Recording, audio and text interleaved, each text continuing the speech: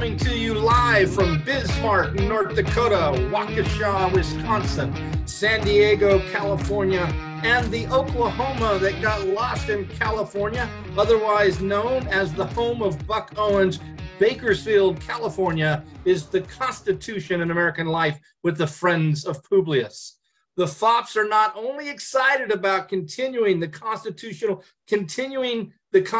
questions and issues that we are faced with on a daily basis, but are also extremely excited about the beginning of MLB, Major League Baseball's spring training, where in a very brief period of time, hope springs eternal.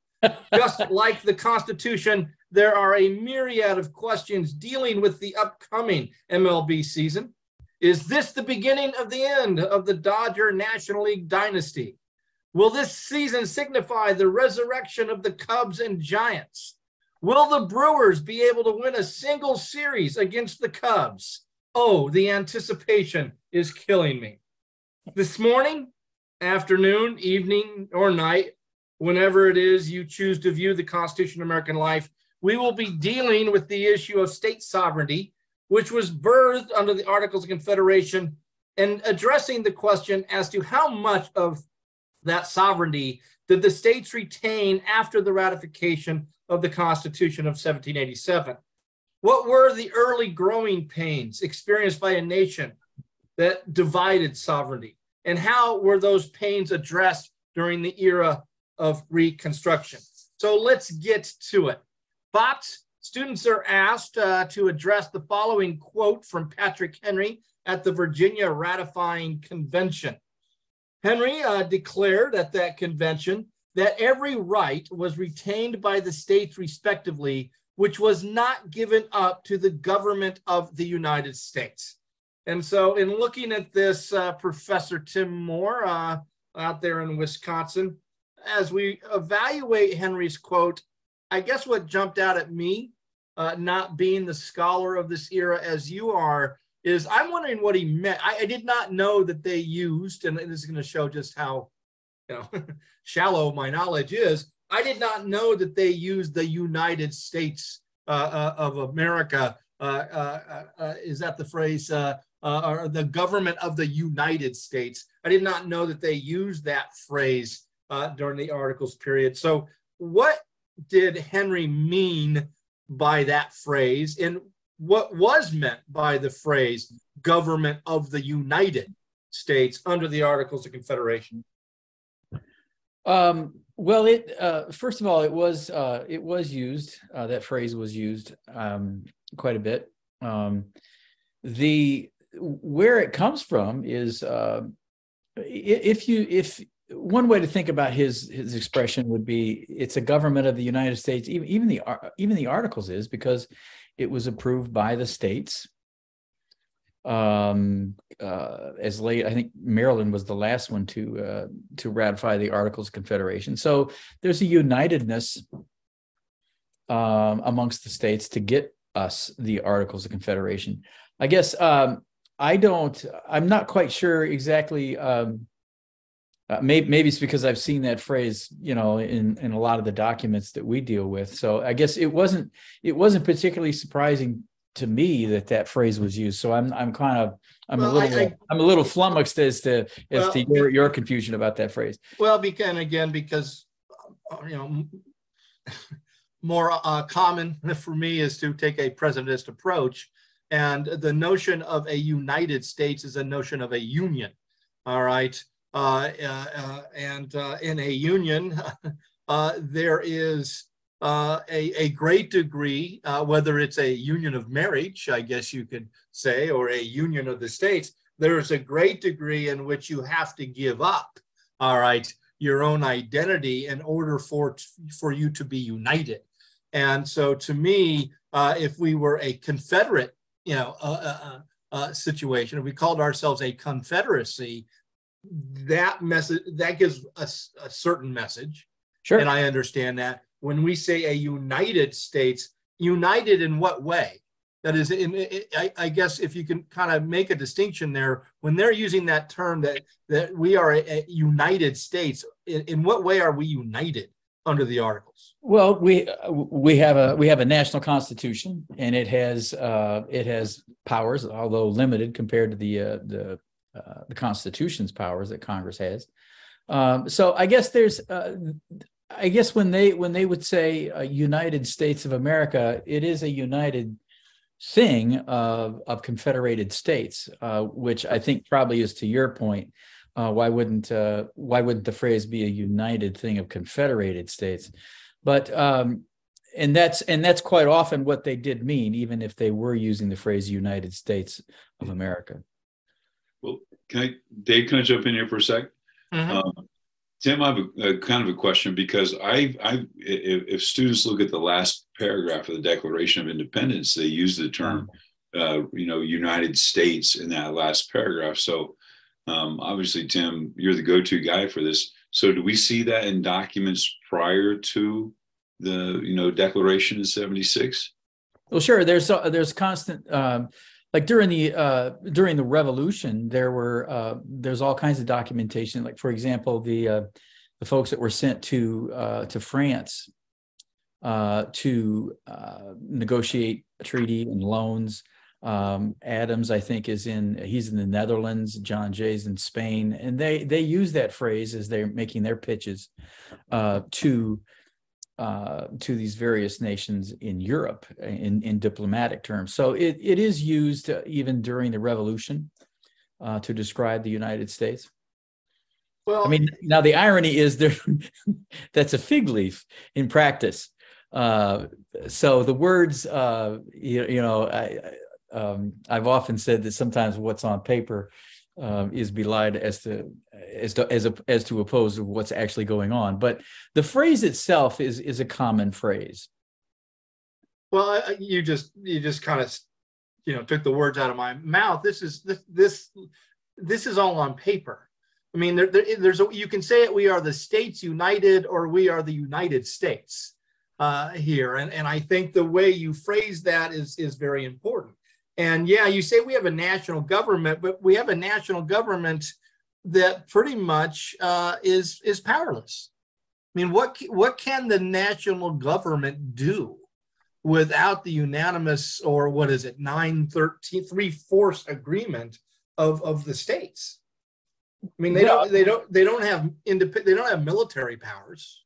They can negotiate.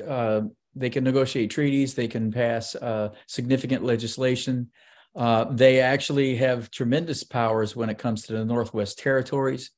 So yeah, I mean, again, I've often thought that we should consider the Articles based on what the aspirations of those folks who wrote the Articles, not what the aspirations of those who wrote the Constitution. It seems to be like you're judging the article. I mean, in some ways, the Articles were successful in what they were designed to do. Now, when you compare it to the Constitution, it's easy to see how the power, just alone on powers, you can come to the conclusion that the Articles are insufficient or a failure. But within themselves, I think there's an argument to be made that they're not necessarily a failure. Now, again, the fact is that all through the 80s, there's constant attempts to raise revenue, and those amendments that are formally proposed all do not succeed. So there's the big reason that if they'd have passed one of those, if they'd have passed the impost of 83, I don't know that we'd have had a new Constitution, because then Congress would have had an independent source of revenue, and they wouldn't have been beholden to the states in simply requesting funds from the states. They could have actually directly taxed and raised revenue through imports. Well, I mean, again, the flaws of this so-called United States national government reveal themselves fairly quickly. I mean, can you have a union out of a confederacy? And can you have a true union in a Confederate structure? Because it seems to me that Hamilton in 1781 in the Continentalist Papers is already attacking the very notion that we could be a union within a confederacy. You're right, and not just Hamilton, but the Continentalists' essays are a great example of this isn't going to work. I mean, I don't think the ink is even dry on the ratification of the Articles, and he's already given them the what for as you know, they're going to fail. So yeah, it from the get-go, there's not the nationalists all through the 80s are really trying hard to. Well, there's two kinds of nationalists. The one kind of nationalist wants to work within the Articles to strengthen the Articles, and then there's the nationalists like Hamilton that are interested in a whole new system.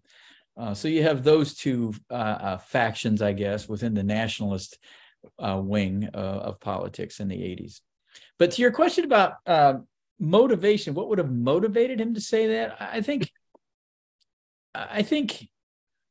there's a lot of motivations for Henry to say I want to ask, is he being an originalist? Is that his ploy here? Is he saying, hey guys, and now because he's doing this in 1788, is he going back and saying, hey, this is who we said we were in 1777, 1781? It almost seems to me like he's saying, you know, let's not lose sight of who we established ourselves as, 10 years prior. So I'm sorry. I think that's a good point that he wants to be an originalist based upon a particular document. But I think if you look at, I had the misfortune today of reading all of his speeches, not only on the 16th of June, but the 15th, the 14th, the 13th, and the 12th. Well, that'll drive a man to drink. Oh, golly. This is totally unrelated, but there's one point where he raises an issue. I forget what it was. But Madison, whoever was doing the recording of the Virginia Convention, Madison was quoted as saying, in eloquent terms, he had no idea why Patrick Henry was raising this issue at this time, because it has nothing to do with what we're supposed to be talking about.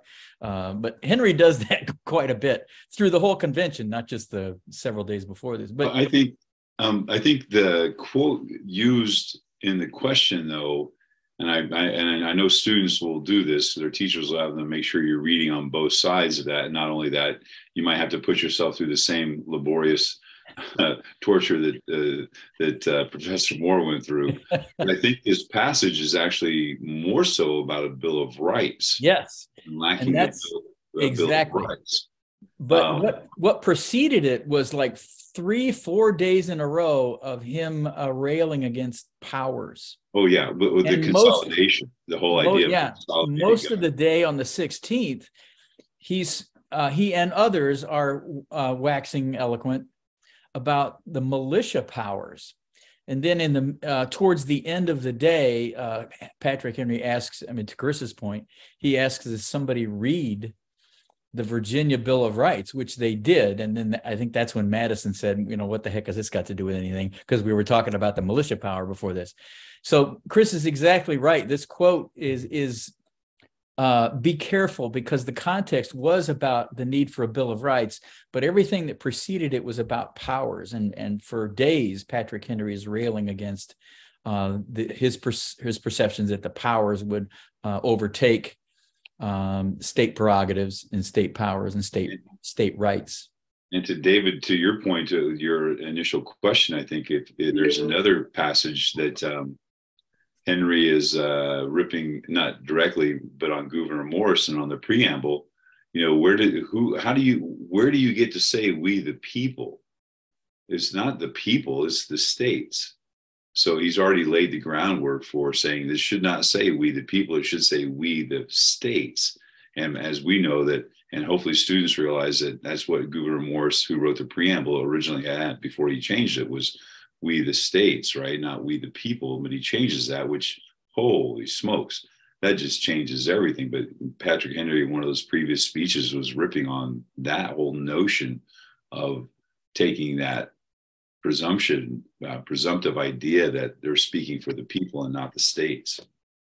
One of the things, back to your point about was Henry being originalist, I think in addition to that, I think he also is, in that speech on the 16th of June, he makes a historical argument. And he says, look, in England, if things aren't explicitly delegated and expressed, everything else is royal prerogative.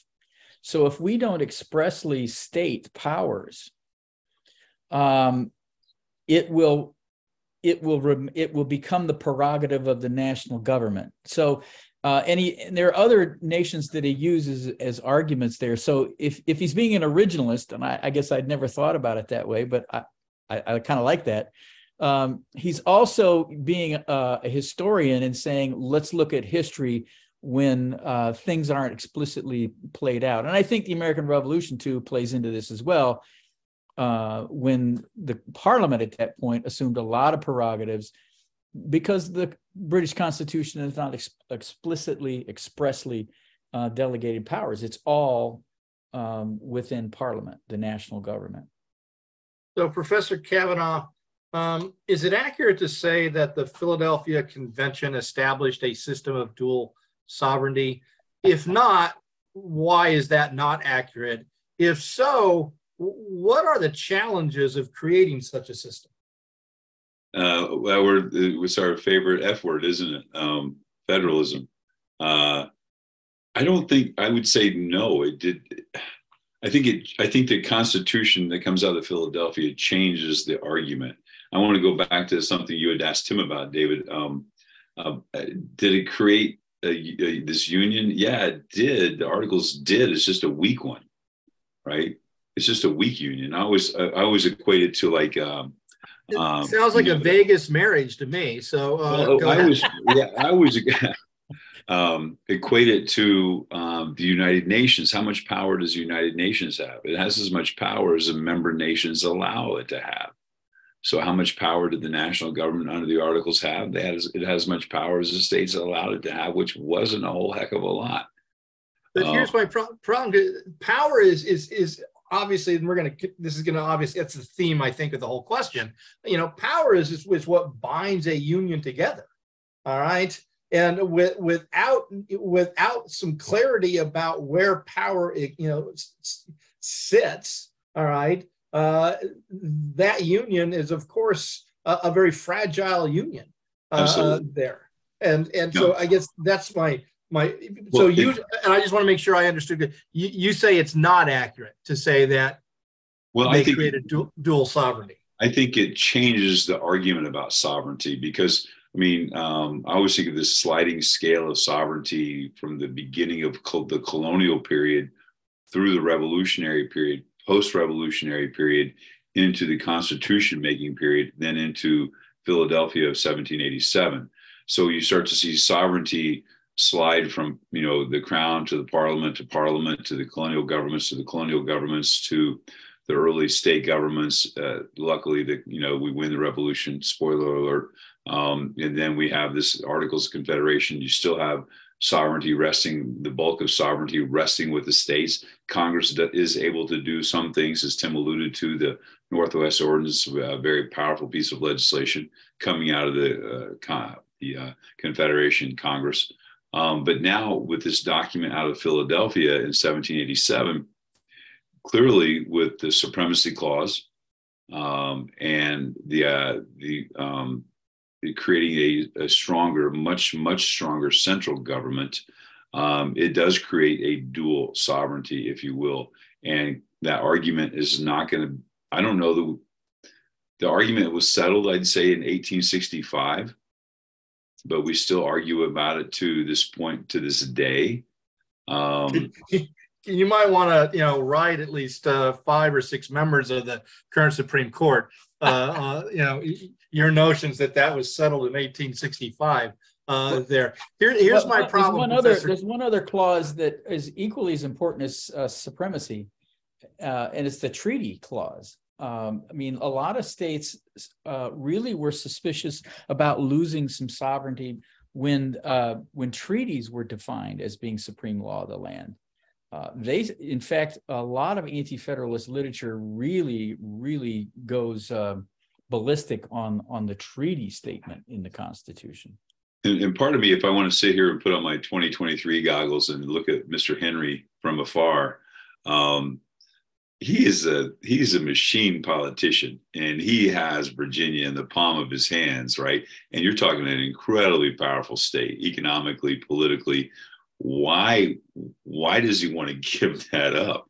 Right. So you can see, and then the students know that famous quote from the text that he smelt a rat, right, coming out of Philadelphia. So we know that people don't want to give up power. So the cynical side of me saying, of course, he's the head of the political machine in Virginia. He's not going to want to share power. So, but it does create this idea of dual sovereignty. And you can see arguments being made. You can't serve two masters, that idea. Okay, so here's my problem. First of all, we're a system of delegated powers, and in the wisdom of the people, they specifically delegated certain powers to the national government, and they retained powers in the states. All right, and that is ultimate power, right? Certain powers are going to the national government, and then certain powers. So doesn't that, as you just said, doesn't that create dual masters, and therefore that is dual sovereignty? Yes, but ultimately they're not co-equal partners, right? Someone in that situation, and Tim alluded to the treaty clause, perhaps necessary and proper, or the supremacy clause. I think there are several places within the Constitution of which all those clauses, man, they provide so much clarity to that question that we have lived. I understand the nuanced intellectual approach you guys are taking, but from a simpleton like myself, I'm sorry, it's dual sovereignty, which is they had to know. In fact, I do believe that Madison and Hamilton understood this, that they had set up a system, and maybe on purpose for some valid reasons, for constant tension. All right, and tension, not in a good way necessarily, but tension, and always living on the edge of conflict. Well, I think, David, if you wanted to make the argument that it did set up dual sovereignty, I think just thinking about what they called taxation during the Articles, it was called the requisition system. Congress requested money from the states. Well, who's sovereign? Then along comes the Constitution, where it's direct taxation. So I think if you want to make the constitutional arrangement coming out of Philadelphia, just simply looking at how money is raised by the national government, I think could play into your view that there's dual sovereignty, because both now have a direct way of raising money, whereas before states were in the driver's seat because it was like a free will offering in a lot of ways that the states had. And you guys have heard me say this before, and this is what I think is a really important thing for students to take a look at, is that last paragraph of the Declaration of Independence, because as free and independent states, what do they have the power to do? They get to raise taxes, right? They get to levy war. They get to conclude peace. They get to negotiate their own treaties. They get to do everything that free and independent states get to do. So that's 76, right? So that's 76 that comes out. We win the war, again, spoiler alert. And then 11 years later, there's this radical document coming out of Philadelphia that just changes everything. And to try and get people, that mindset to change, right? The idea that, oh, wait, we have a new government, a new sovereign government, and we're used to having this local control.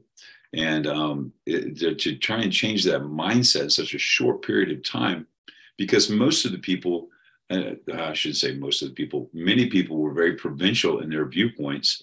They're very parochial. They can only see what they can see within perhaps their county. They don't see big picture. They're not from 30,000 feet. They're boots on the ground kind of people, like a Daniel Shays, right? And others. So to change that mindset from 76 to 87, 88, 76 kids, and 1787 to 1788, that's a heavy lift to try and change that. So of course you're going to have this, right? Which is right. Intentional or not. I mean, that's what's going to happen. Well, that's true. Professor Williams, is America unique in the world in its structure of, again, whether you agree or not, let's just run with my, my position here, and that is of both the national and state governments having some element of sovereignty. Are we unique in the world, or is that pretty much the status quo in the 18th century and as we move on to the more modern era? I would say we're not unique because there are other systems in the world that are federal, right? But in terms of, there's not as many federal systems as there are unitary systems. So one way for the students to think about this is in a unitary system, like what Britain has today, what Japan has today, the central government is in charge of most policymaking and most taxation, which is very, very different than our federal system. But there are other systems in the world right now that we would call political science, we'd call them confederal, but I don't think it has a different meaning today than it did 200 years ago. Because a system like South Africa says, we are going to enumerate what powers the states have, and whatever we don't mention, we're going to assume comes to the central government. So that's giving the central government even more power, right? I mean, a federal system like we have it on paper is about as fair as you can get in terms of splitting up the power. I think Tim and Chris have alluded to this, to some extent, the constitutional legal de jure question of federalism is somewhat solved in 1789, but the cultural understanding of, who has the right to rule me? You just said, Dave, about mindset. That is not resolved, and I would argue it's not resolved today. I think it's still just a part of our culture that many people would say the national government doesn't have the right to tell me what to do in name the circumstance. That cultural mindset, when I look across the globe and I look at other federal systems, that's unique, I think. I mean, our cultural understanding of what sovereignty means is much different than I think most other places in the world when they think of subnational units having sovereignty. In those places, it's much more legalistic, much more constitutional, and it seems to me the United States is much more cultural in a lot of ways. Okay, and I think I like that insight, but I just want to make sure I understood. You say from a de jure perspective, it's pretty much settled in 1789, so you kind of joined with Chris there. In that gang, that this isn't nearly as ambiguous as I see it, even in the early years. Did I understand that correctly? Well, it's ambiguous because we're going to have to interpret what the supremacy clause means, right? And we're going to have to, right? But it's in the document. There are some constitutions that just may not even have a supremacy clause. They're just going to leave it open to even more debate. So to the extent that it's in the document, now it needs to be worked out for sure, but I think the Constitution on paper makes it pretty clear Congress has certain enumerated powers, right? What's not mentioned there goes to the states, but if there's a conflict between the states and the national government, the federal government trumps it with those enumerated powers.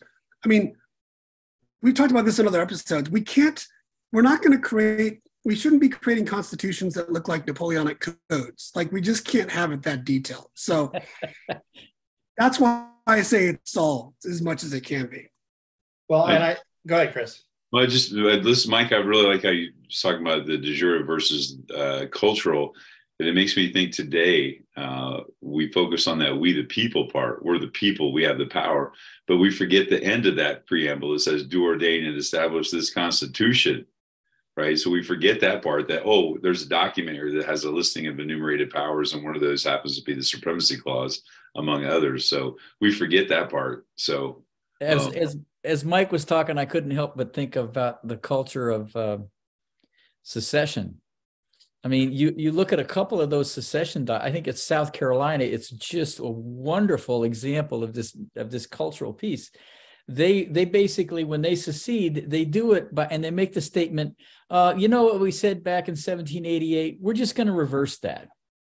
We're going to undo our ratification of the Constitution. Well, there's a cultural statement about state sovereignty as deep as is that would have been December of 1860. So I think Mike's point's well taken that you know, that arrangement on paper is still going to take some time to sort through culturally and ideologically. Well, and I think partly what you mean by this, Mike, is this cultural notion, is this notion of identity. And it seems to me that the way we structured is we've got a who's your daddy problem. And that is, you know, we have an identity problem. You know, I mean, when am I a Californian and when am I an American? And that creates a tremendous amount of tension. And, you know, we'll talk a little bit more about, you know, secession here in a moment. So my sense, and correct me please if I'm wrong, we seem to have many more conflicts, all right, born out of this cultural misunderstanding than other, you know, so-called federal systems of government. Would that be accurate based upon your understanding, or no, in that sense, we're not unique as well? I mean, I know Canada has its issues. They're having a big issue now, very similar to ours, and the central states or territories of Canada rebelling against the coastal elements in some ways. You know, I know Spain has had a breakaway state there. So I'm just wondering, you know, I understand other nations, but it just seems to me this is an ongoing, continuous conflict that as other nations look upon us, they've always got to be somewhat aware that America isn't a union as they might understand it. Yes. Okay. Yes. I think it's important that the American exceptionalism argument dies here, right? We are more like other countries across the world in terms of having different identities and those identities causing conflict. I think that's a fair point for sure. But what strikes me, and this is historical and cultural, I just can't think. I think about, you know, the creation of the 52 African states after colonialism, right? And most of those nation states brought together diverse identities, put them into a nation state and said, okay, you have to stay here, right? Nigeria, you are Nigeria, work it out. And that was part of the bargains of ending colonial rule. It was kind of like, we're only going to end colonial rule if you agree to these territorial boundaries and you sign on to it. And they did.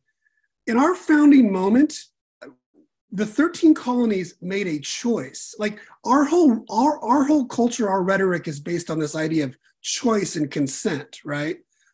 Which you don't get in a lot of other places. It was by force, and now they're just forced into this box that they've learned to live with, and they can't. The international community is not going to let them get out of it.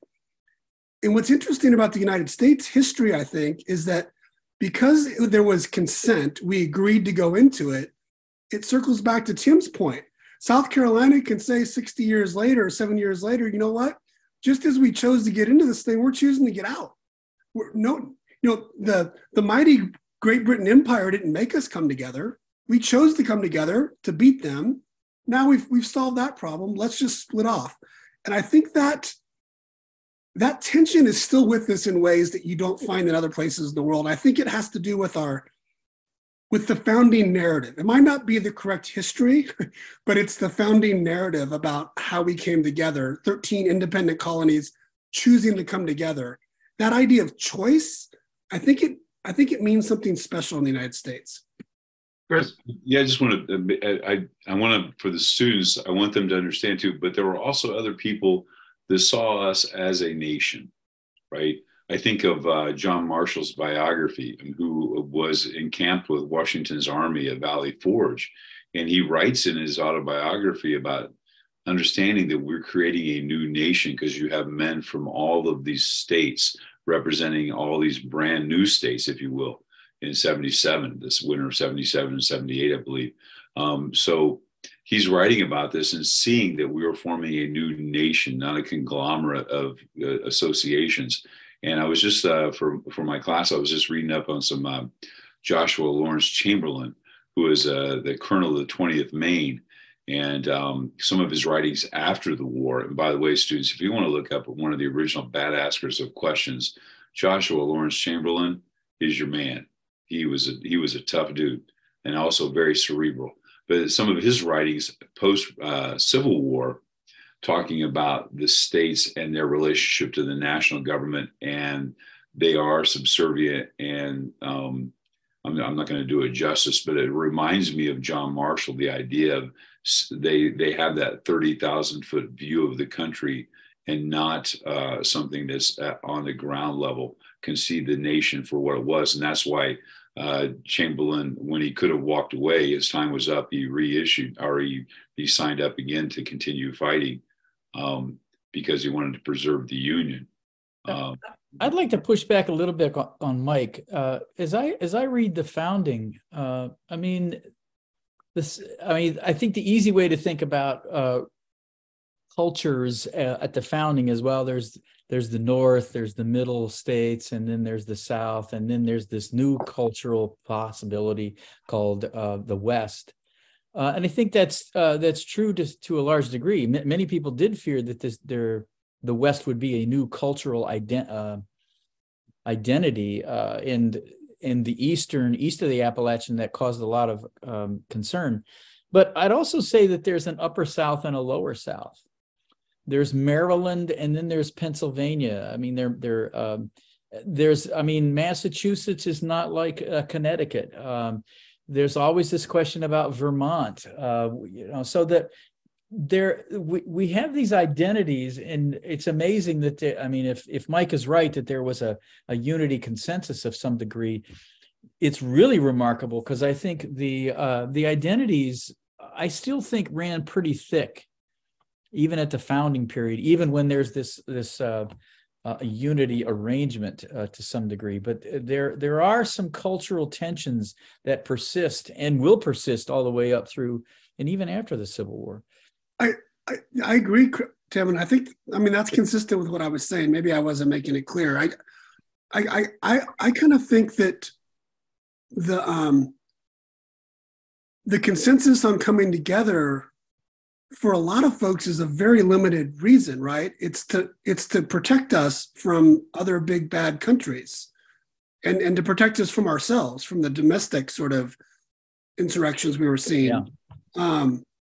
And just because you decide to come together and you get it ratified by the skin on your chinny chin chin, doesn't mean that like everyone decides that we're just going to be like this nation that Chris is talking about. Yeah, there are some like John Marshall who believed in that, but it's not something that exists. It's something that has to be like forged and created and stuff. And I think our journey on doing that as a country has had had some of its unique challenges that are based in the founding. So I think I'm agreeing with what you were saying.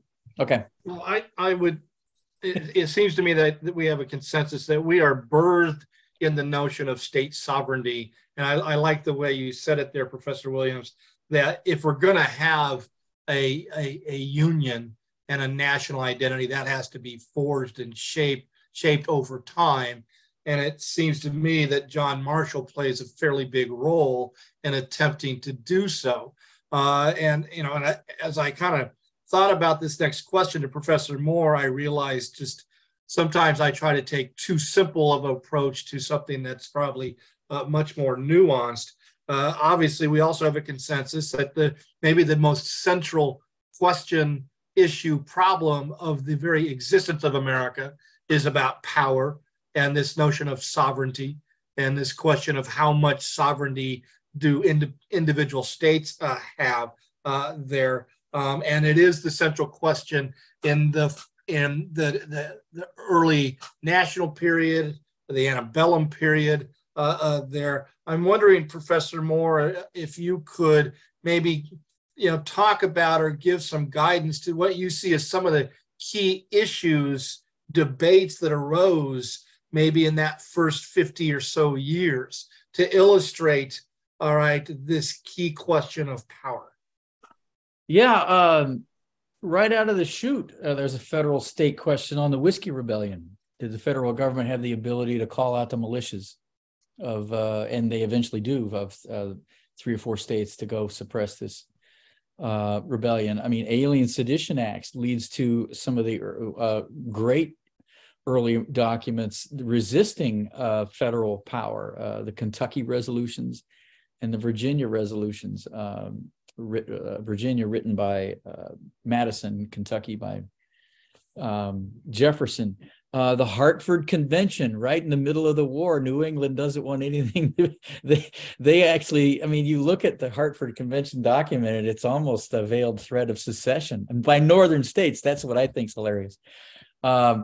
The personal liberty laws pre-Civil War are a great example of states wanting to still retain some sovereignty to determine, whether they're going to cooperate with the fugitive slave laws. The nullification crisis and the tariff in the late 20s and 30s. Something as simple as what to do with, I think they were called the Webster-Hayne debates. Starts out as this discussion about revenue sharing in some ways. Who gets the money from the sale of lands in the West? Do states get to keep it, or does the national government keep? And some of the greatest speeches that ever occurred in the Senate were have been come out of the Webster-Hayne debate. So they're fighting about who has more power, the national or the state governments. I mean, the Kansas-Nebraska Act let these newly created states determine this issue of slavery. So, I mean, I think federalism is an unresolved issue.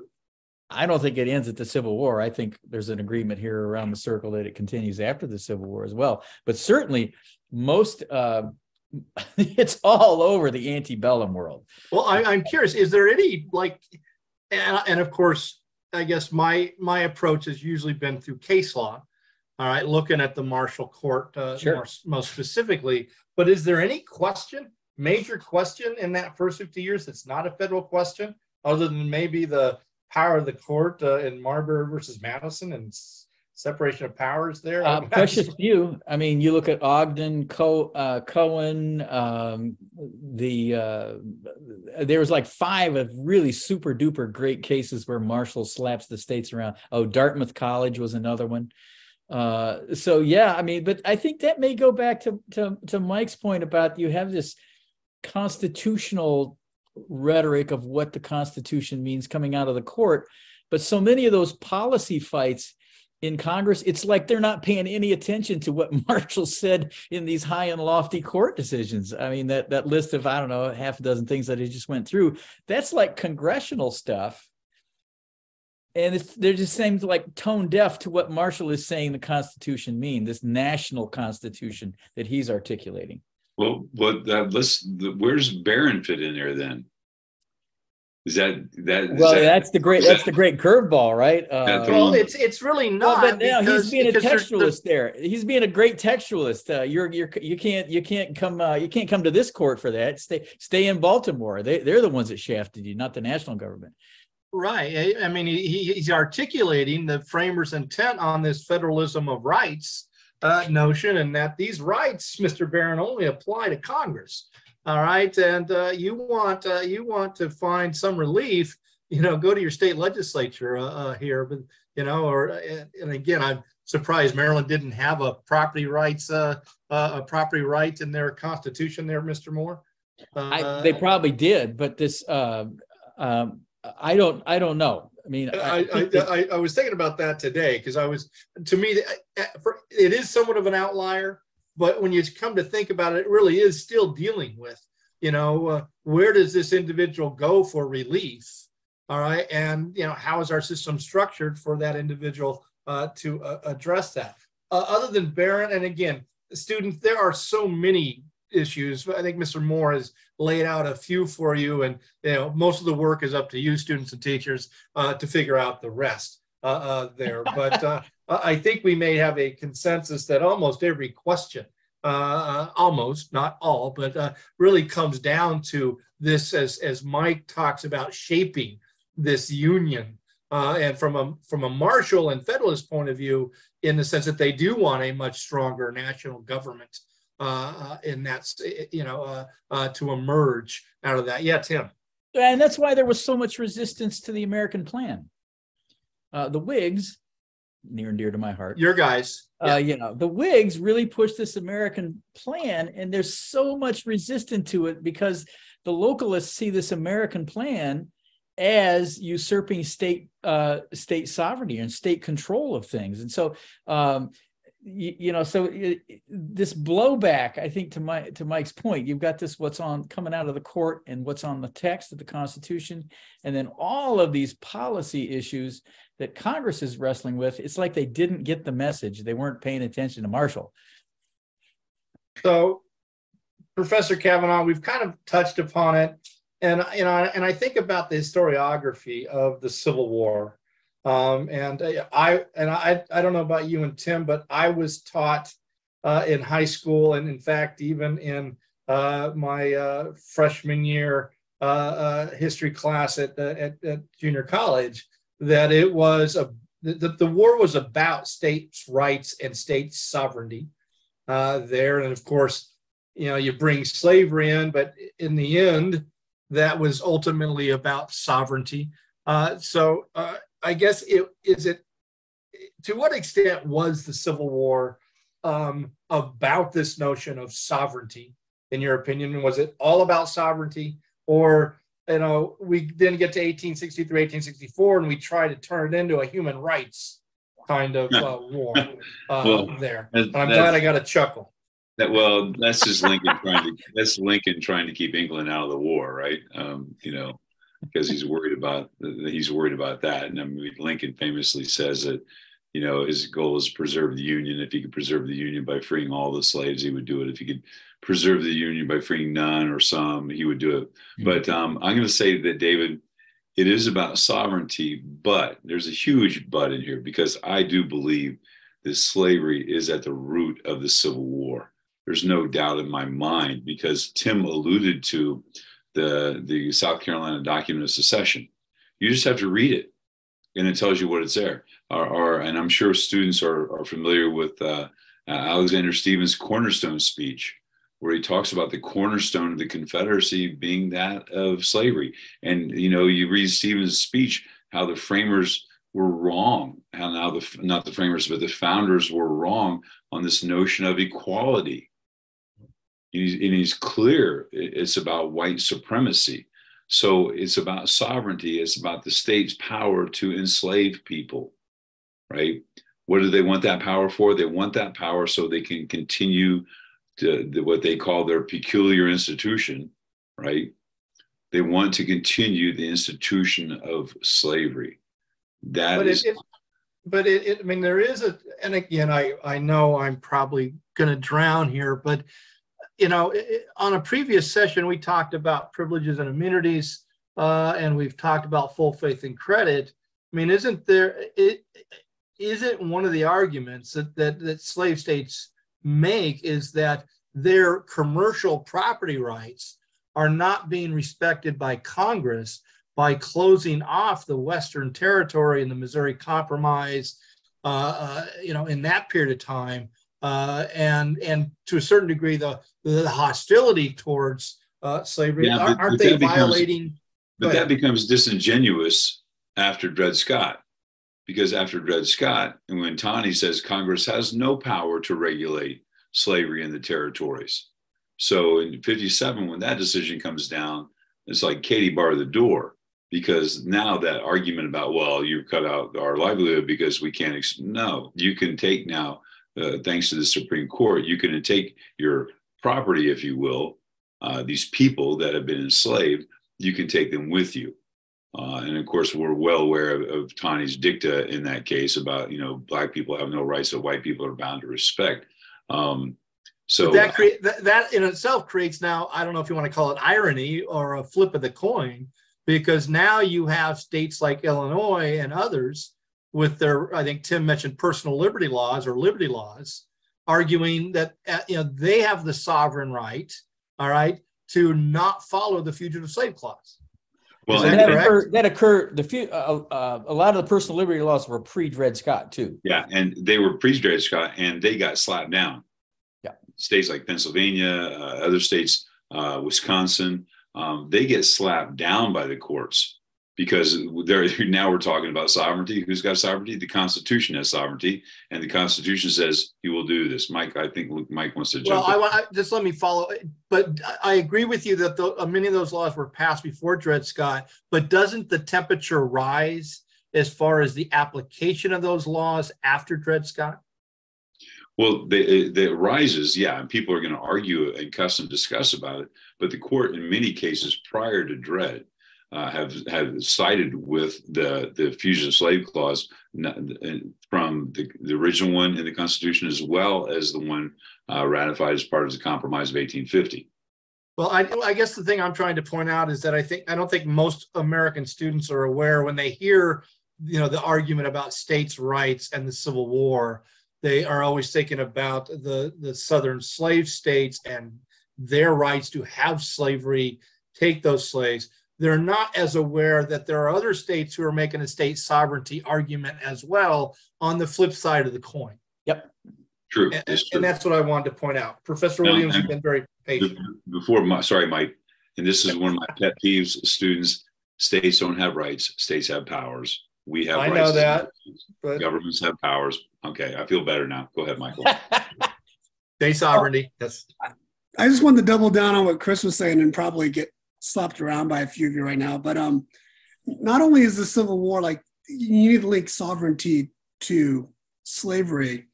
When I was looking up today, like, what do we say about why do countries choose federal systems? Well, they choose federal systems when there's ethnic minorities or when there's subgroups that want to be protected. You create federalism when you want to counteract majority rule. You enact federalism if there are subnational bosses that want to be protected. And so, to me, the seeds of state sovereignty, moving from the Articles of Confederation, where the states could, like Tim and Chris were saying, the states could basically say, we're either going to cooperate or not, but you can't force us.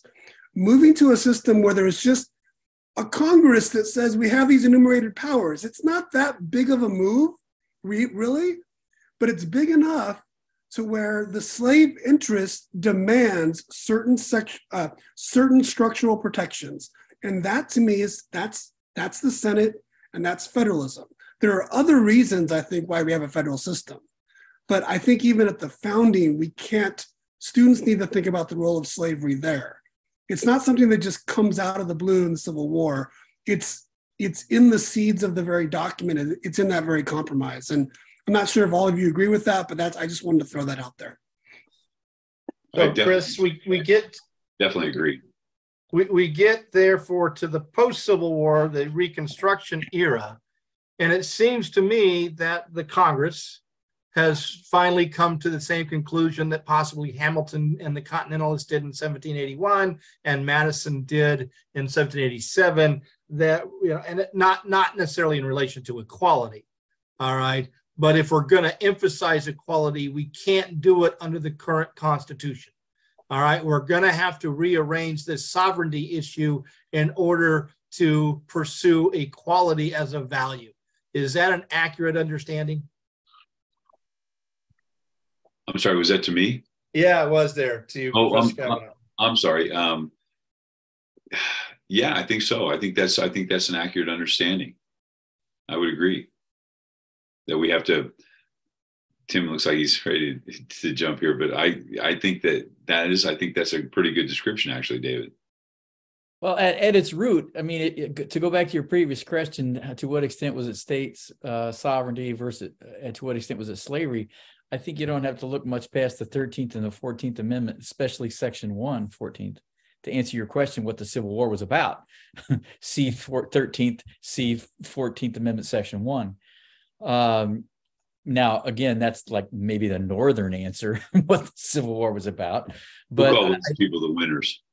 Well, but there's your answer. It was about slavery, and it was about state sovereignty and the state's powers being clipped in the 14th Amendment. Well, then doesn't this bring up the impotency of written constitutions? Okay, so we address the problem, as you say, in the 13th, 14th, and 15th Amendments. There we rearrange federalism. We now create national citizenship. We now give the national government far more power to act on states and individuals within states to protect rights and such. Yet we go another 100 years and the world really doesn't look that much different in 1910, 1920, 1930 as it does in 1860. Isn't this where we cue Mike's it takes a political will? Go ahead, Mike. On paper versus political will, right? But it Sorry, also I'm treading on your stick here. No, go for it. You got it. No, yeah, this is yours. This is yours. Well, yeah, go ahead, Dave. You go ahead. Well, again, it's and here's the magical word resolve. Which of these issues did the Reconstruction era amendments resolve? Well, it didn't resolve any of them. All right, they changed the words. All right, there's shift power, and we're going to have a few years, all right, of celebrating Reconstruction, but then it dies in many ways, or it goes into a coma for 100 years at least.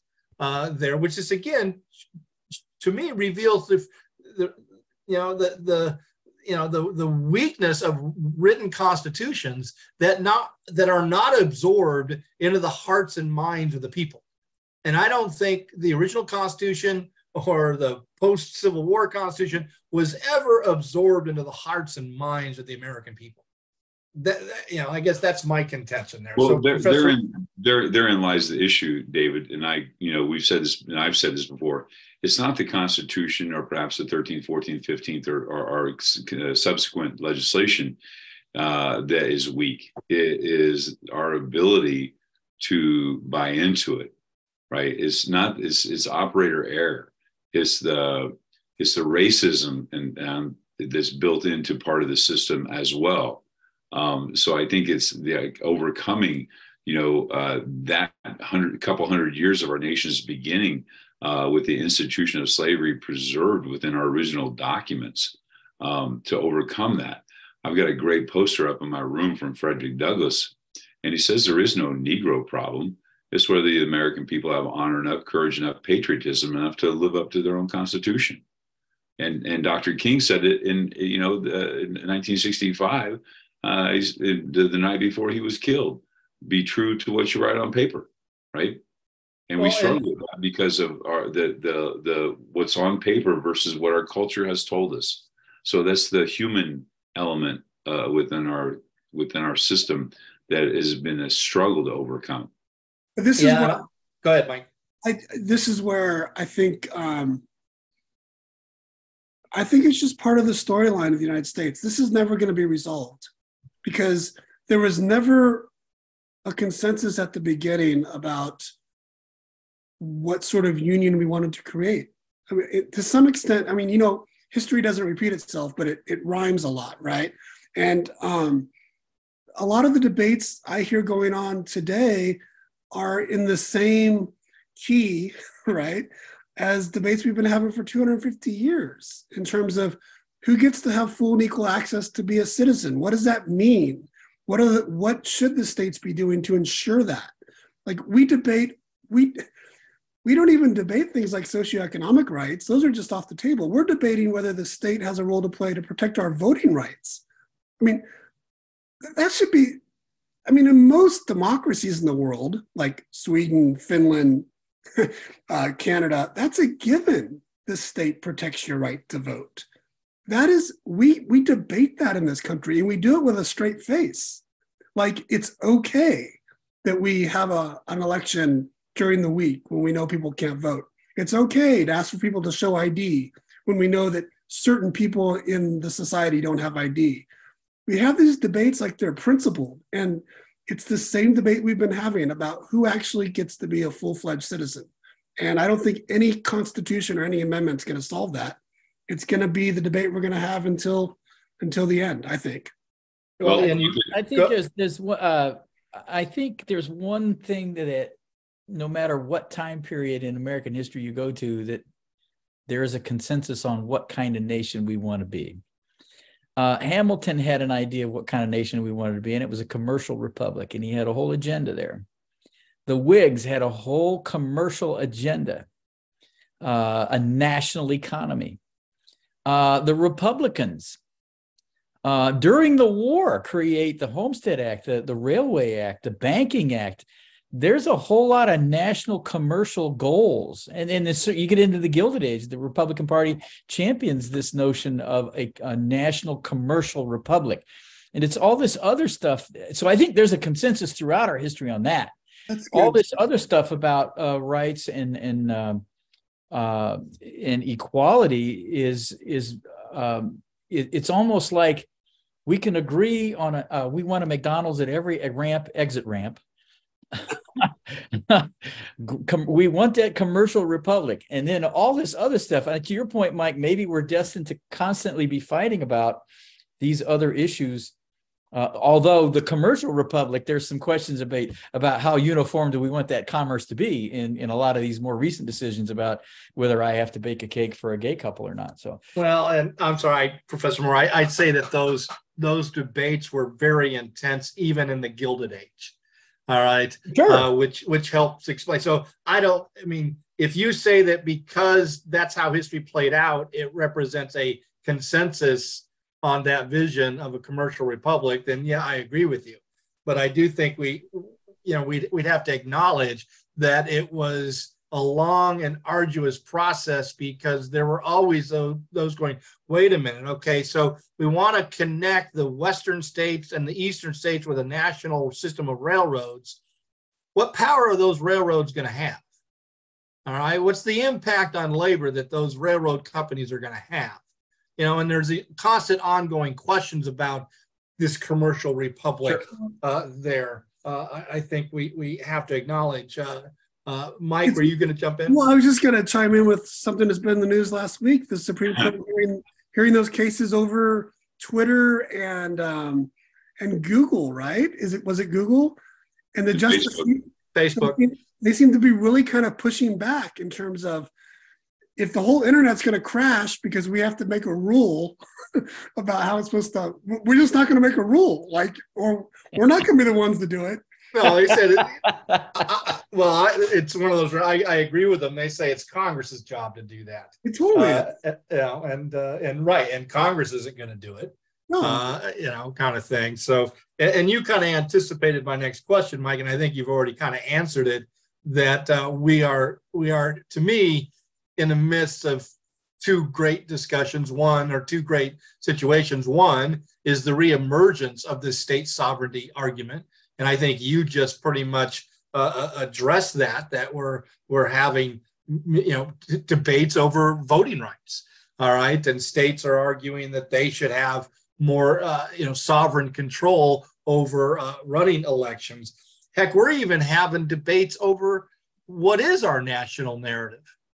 We can't even really agree on how we would teach to each generation what that national narrative is in the 21st century. But, would you agree with me there, Professor Williams? We're in a rollback period, all right, that maybe from post-World War II to the 1990s, early aughts, we have more of, I guess we could call it a federalist or nationalist approach, but, with always that voice of dissent, with always pushback by states, but the national government does get more consolidation. But now we are seeing the states emerge as much more powerful entities. To me, it seems as almost any time in my lifespan. Yeah, I don't even know if I would say there was that period of what you just said, nationalist in the 1990s. I mean, Clinton's the one who gave us welfare reform that basically put it all back on the states. I mean, I think think about this. You all have raised this. The nation was founded in terms of we're scared of Britain. let's not get unanimous decision. Let's get 9 out of 13 and let's just go for it in this ratification things. Let's get it done. And then immediately, like Whiskey Rebellion, other things, the national government kind of comes up and says, we're going to do this, right? The Civil War, as the students should probably know, the Civil War amendments were only ratified because there was military occupation in the South. Once the military occupation leaves, we get the redemption period. The 1960s, the successes of the civil rights period are when the national government step in with power and force and National Guard and passing legislation. To me, you know, the nadir there is 1968. I mean, since 1968, there's been a gradual rollback of the national government. I mean, it ebbs and flows, but I think it's been the times in our history where the national government has been super strong on domestic issues has been short windows. They come in and they get a lot done, but as soon as they back away, that vacuum is filled by states, and they start pushing back and doing other things. That's the way I see the history going, but I'm not sure. Well, I mean, that's the whole unfolding of the Reagan Revolution. I think is what was his campaign? Government's federal government's not the solution; it's the problem. And so I think we've seen that unfold, and we now have certain members. I mean, Margie Green. I mean, she wants to create red states and blue state countries. Oh man. So yeah, I mean that's scary stuff when you hear that stuff rumbling around. So it's good to know that even Mitt Romney's scratching his head on that one. Chris, any thoughts about what Mike is? I was going to mention, under President Reagan, this new federalism, right? The part of what Tim already said, the Reagan Revolution, but he talked about it being this new federalism of putting the onus back on the states. We're going to return power, if you will, to the states to let them decide, which, going back to the whole idea of, reducing the size of the federal government so you could drown in the bathtub. Thank you, Grover Norquist, and tax reform. But you start to see that. But now I would agree with you, David. The pendulum has swung back now. And Tim mentioned Congresswoman Green and her recent comment, which in essence seems like she's promoting this disunion. I guess that would be the best way to say it. She's got an outlet unlike anyone else before in history, but this has been a constant theme. We've had people talking about, divorce, secession throughout our history.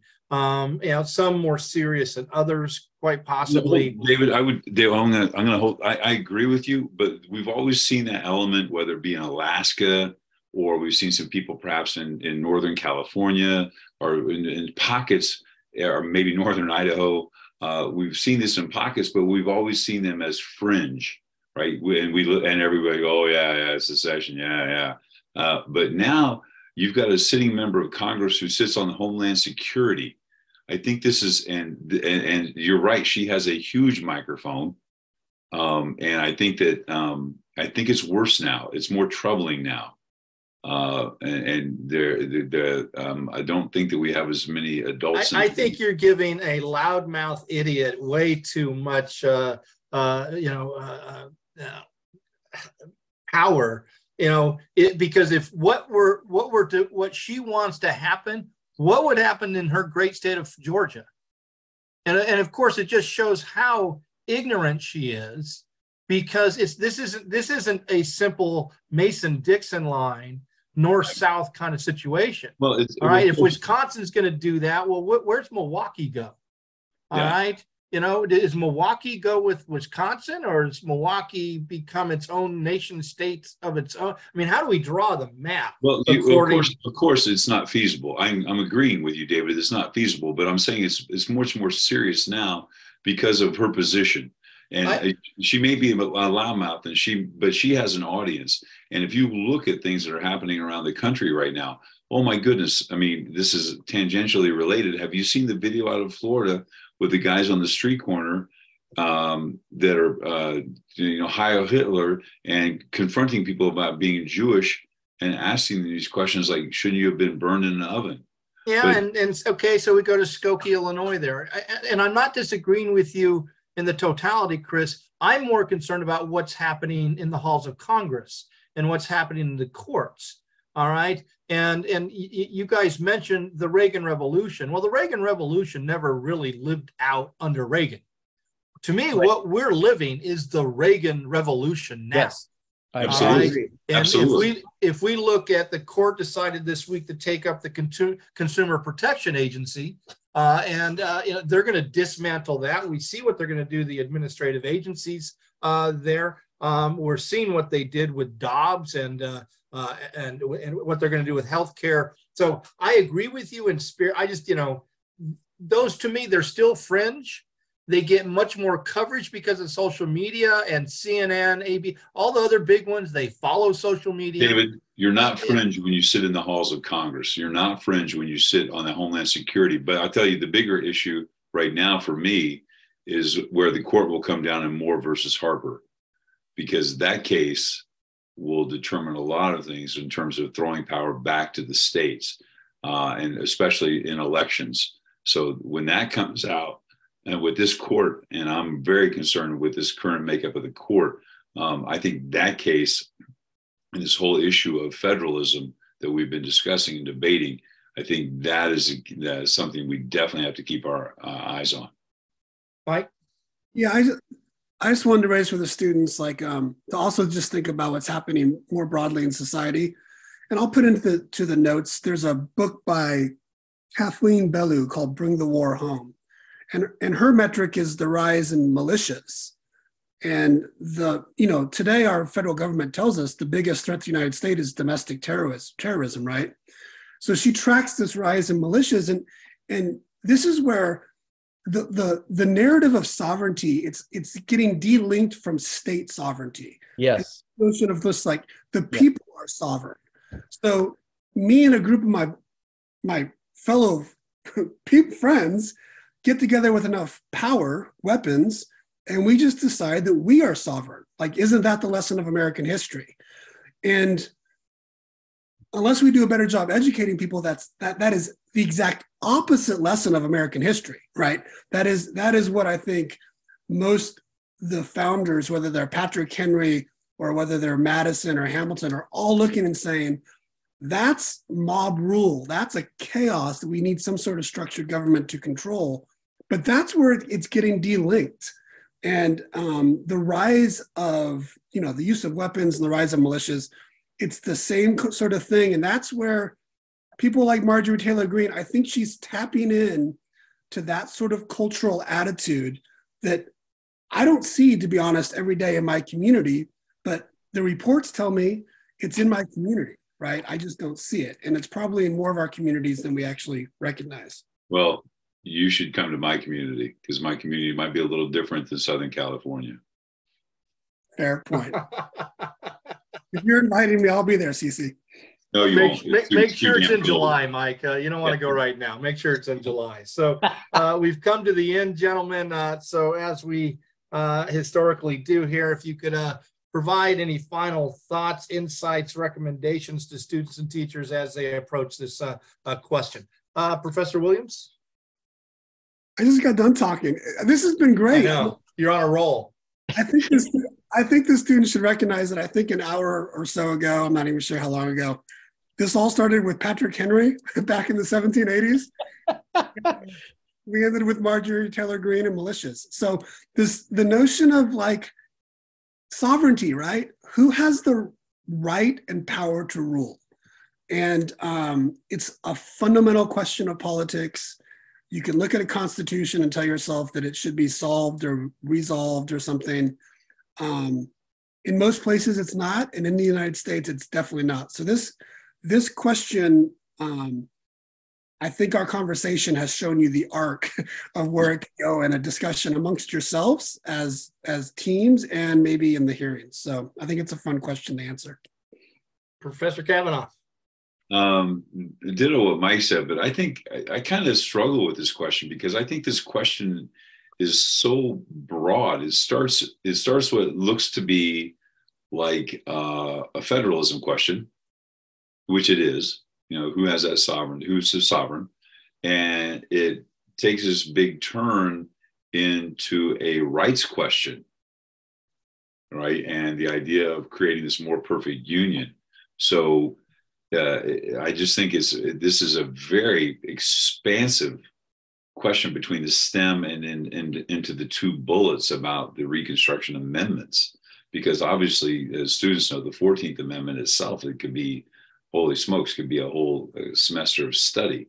So I think this is I don't want to say it's a convoluted question. I just think it's a very broad question going from federalism to rights.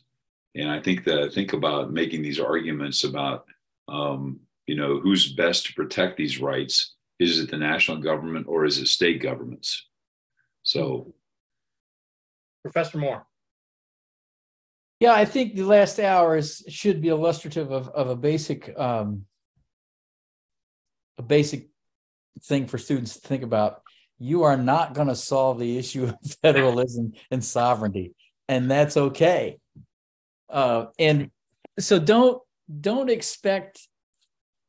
I kind of hope folks show up to nationals and whoever's the judges that are hearing this question, that they'll hear all kinds of stuff about unresolved federalism, because I think that's what I've heard a lot in the last hour. That, yeah, there's this paper thing, and then there's this policy thing that seems to ignore the paper at times. And so I would recommend students just kind of embrace the messiness of federalism. It's not a done deal. And frankly, maybe the most important point the whole night was Mike's last point about decoupling sovereignty from even states. That's a remarkable statement, and I hadn't thought about it in that succinct of a way. But that's a remarkable new spin on sovereignty. It's not even national or state; it's like individual, the sovereign citizen craziness. So, well, students and teachers, we have come to the end of what I consider a nice dynamic discussion. I cannot add anything on to what these three scholars have said about what you might want to think about as you approach this question. So in the next couple of weeks, we hope to come to you and talk about a very non-controversial issue, and that is religion there. And also we want to get into the issue of separation of powers. So until those sessions, peace, love, yogurt, tacos. Bye-bye. Bye, box.